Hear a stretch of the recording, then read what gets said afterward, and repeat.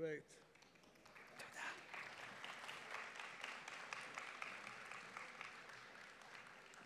For those who got free tickets to the event, you are supposed to clap more. Good. And now I would like to invite Udi Mokady, the co-founder, chairman, and CEO of CyberArk USA. His Malcolm lady insisted that I will say that the company is the best of, the greatest of, and the most wonderful of, but I don't remember of what. So Udi will explain to us. Why don't you bring your Malcolm lady for me? Thank you, Yossi. Thank you. Good to see everyone. And after this great panel, I'm honored to be here and switch back to cyber and to talk about identity as the new attack surface. But pleased to be back at Cybertech and to see such a great agenda for today. CyberArk, that's what we do. We live and breathe identities, and we conduct surveys on the matter. And what we're seeing is proliferation of identities, of course, with digital transformation, as was talked about today, the adoption of cloud. We have more and more human identities for every persona. But we also have a proliferation of machine identities. And actually, from a survey we found, there are 45 times the amount of machine identities than the employees in a company. So imagine a company with 10,000 humans. They're going to have a lot of identities. But behind the scenes, applications and bots and systems all communicate to each other, application to application, using secrets, using identities. The concern of organizations we surveyed, number one concern is credential theft, and definitely privileged credential theft. So while we always talk about identity is the new perimeter, and we definitely believe in that with the adoption of cloud and work from anywhere, what we're talking about here today is identity is the attack surface. It's the holy grail and really benefits the attacker in the attack chain, and I'll talk about that today. Speakers before me really talked about some of the events of the last year. I'm just going to go about this quickly. If you dissect the major attacks of the year, and Nadav talked about the Uber breach, I'm talking about actually the latest Uber breach, and CyberArk analyzed it on our blog. It was all identities, using MFA fatigue to get in, leveraging credentials to move laterally, eventually finding privileged credentials to take over all systems. Similar identity attack was the attack against Okta. And ransomware was mentioned, and countries affected by ransomware. And boy, there was one country that was really affected by ransomware, and that was Costa Rica. We have great friends and partners and customers who told us about how devastating it was at the beginning of 22 to be affected by Costa Rica, by ransomware in Costa Rica. And it just shows you that the attackers don't just go after organizations, they go after countries, and including small countries. And they also, it's not a drive-by and we're not going to come back. In recent months, we've seen attackers actually return, whether they're leveraging new ways in, like third-party, using third-party vulnerabilities to get in, but attackers have revisited and came back for more in breached entities. So when we talk about identity, you're all familiar with the kill chain, the Lockheed Martin kill chain. I want to talk about the identity attack chain and how attackers are actually, whether they're on the inside or on the outside, and how they first got in. The method is really to steal credentials, to get some form of initial access, and then steal credentials to move laterally, whether it's laterally from workstation to workstation, and then leveraging it vertically from workstation to server, from workstation to cloud environments, from workstation to DevOps environments, and then the attacker has the ability to really go after the target itself, whether the intent was to plant ransomware, whether it was to destroy, whether it was to set up a backdoor or exit with data.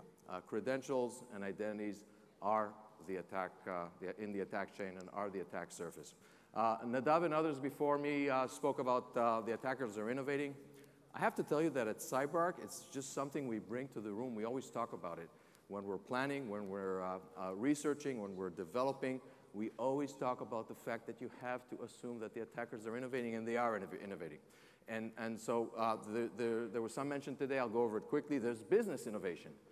Everything around the fact that you don't have to be a specialist in ransomware, and you can really rent ransomware. You can get ransomware as a service and monetize, and how they monetize on ransomware. Everything on now that you can buy identities and credentials. There's a whole market where you can buy that initial footprint to get that initial footprint to a workstation with an employee. And of course, that's the business innovation, and there's of course the attack innovation. More and more going after third-party vulnerabilities as a means to get into one-to-many types of attacks. And of course, we're seeing them leverage new tools or tools that proliferated from nation states, tools that are proliferating from nation states into the hands of attackers on a regular basis.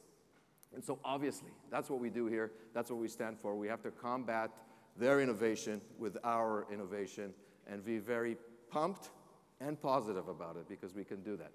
So I want to give a few examples and also a few things to think about. ChatGPT was mentioned here earlier. I have to tell you, the researchers at CyberArk here in Israel, about a week ago, just ahead of Cybertech, came out with breakthrough research that was published worldwide and really got great attention. They were able to manipulate ChatGPT, not to write the school essay, not to cheat on a test, but they were actually able to manipulate ChatGPT, and it's supposed to prevent that, but to actually write polymorphic malware that can evade endpoint security controls. And of course, modern endpoint controls are not just tracking signatures like old antivirus was, but they're actually trying to track behavioral changes. But our researchers were able to ask the generative AI to create malware that would behave differently in trying to achieve the same task and to mutate as it goes. And just thus, the intent was not for us to release malicious code out there, but actually to prove that AI can be used easily to create modern attacks that can evade endpoint detection and response. And that there's a lot of meanings for that. We have to assume breach. We've always said that we have to assume, even based on the amount of phishing successes, when companies test their phishing response, we have to assume that the adversary will make that initial footprint, and and that they can now use more and more tools to do that. Secondly, you have to assume that AI will be used also for evil, and of course that we have to take innovation, as was said earlier here today. We have to innovate with AI to actually be more on the preventative side and on the protective side. And again, breakthrough research from CyberArk on this matter.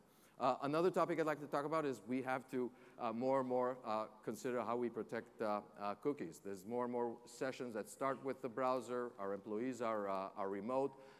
And as seen in recent attacks like Circle CI, which is a DevOps tool, was attacked, where actually the attackers were able to land on an engineer's workstation and then leverage the session cookies that the engineer had to basically hijack and bypass multi-factor authentication and just be that person, fully impersonate that person with access to systems, the ability to then use that person, that engineer's strong access. And they gave him, he was not in least privilege mode. They gave him strong access to get to the back end, into the production systems, and it triggered a whole response that also has to do with the fact that it's a CI/CD tool. And so it affected many customers. And so cookies are another type of credential and another type of identity that needs to be protected. And then there's a lot of talk about passwordless. And passwordless is always referred to the humans and how do we help them not have to remember credentials.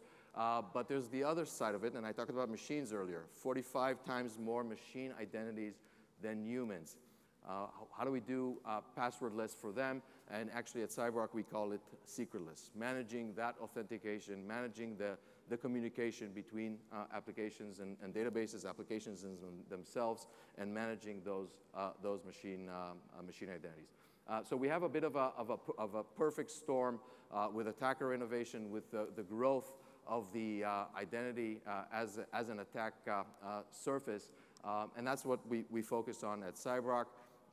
You all know us as the creators of PAM. CyberArk created Privileged Access Management, the whole category. We took probably the hardest part in identity. How do we manage privileged access? How do we allow the right users to have the right access when they really have to do administrative and complex tasks?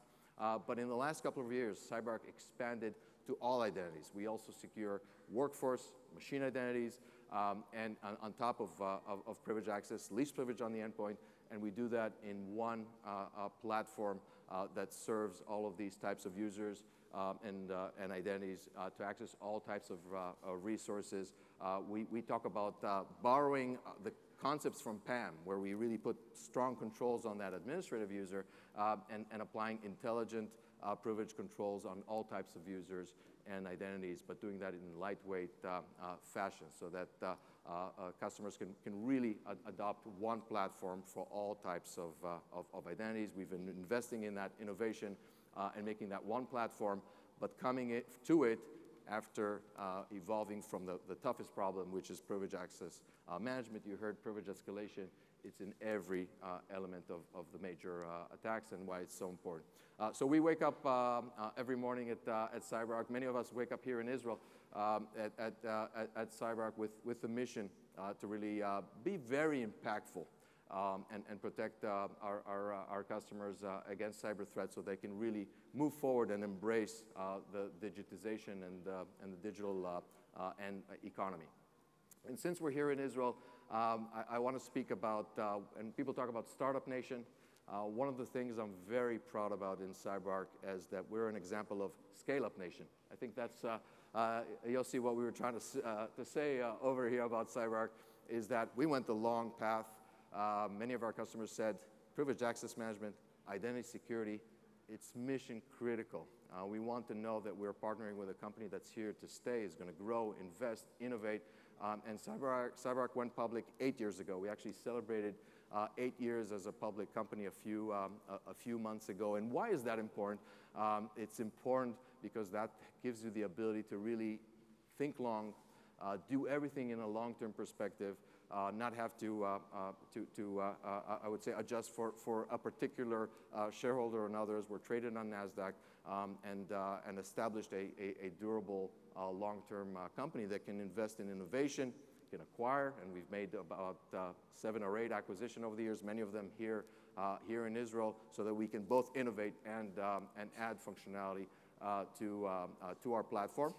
And in these 8 years, by a factor of 6, we grew our customer count. By a factor of 6, we grew our head count around the world, and also continued to, by a factor of 6, our revenue and sales, and probably value by a factor of 10. But a lot of it is here in Israel. We have research center here in Israel. 2 years ago, we expanded to Beersheba so that we have a research both in the center of Israel, in greater Tel Aviv area, and in Beersheba, but also R&D that is now spread around the world, and employees that are around the world. So I really believe that part of this conference is to talk about the role of Israel in cybersecurity, the role of how we can impact and make a long-term effect on customers, that we can also build scale up to be there for our customers in their journey to adopt cloud and others. And here, it's the first time I'm doing this. This is a fun one for me.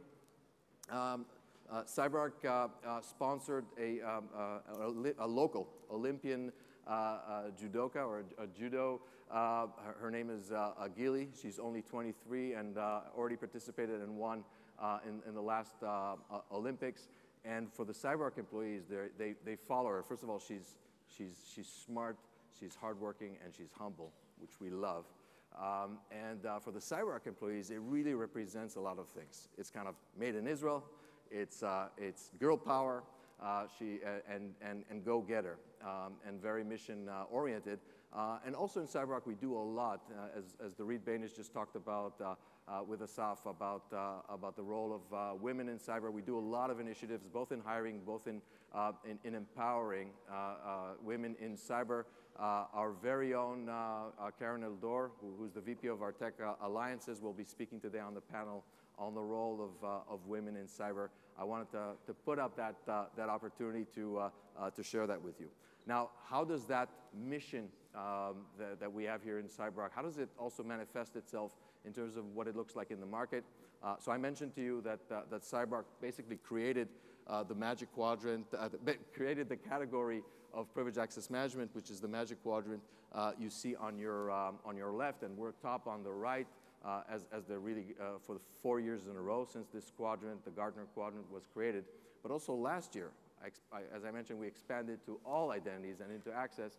Last year, the quadrant on your right is the access quadrant, and CyberArk moved up to the leader position. So basically, out there, CyberArk is the only company that is a market leader in both Magic Quadrant for access and for privileged access management.